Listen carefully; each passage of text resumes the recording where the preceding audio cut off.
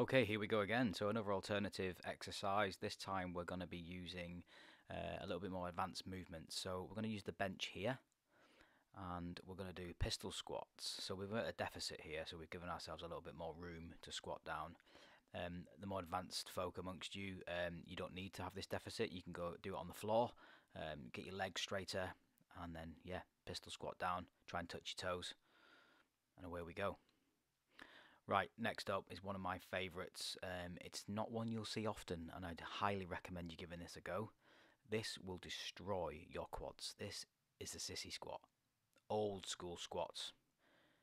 Really good for the knees, good for strengthening the knees, and especially for smashing those quads. I highly recommend you giving this a go. Oh well. Hold onto the wall if needs be. Use a door frame. Use anything that is necessary. Okay, so straight leg walkouts. What we're looking for here is time under tension. Okay, so come down, stiff leg, straight leg, and then walk the fingertips out. That little motion, that little walkout with the fingertips there, give it a try. You'll massively feel that. This is a winning exercise for the hamstrings.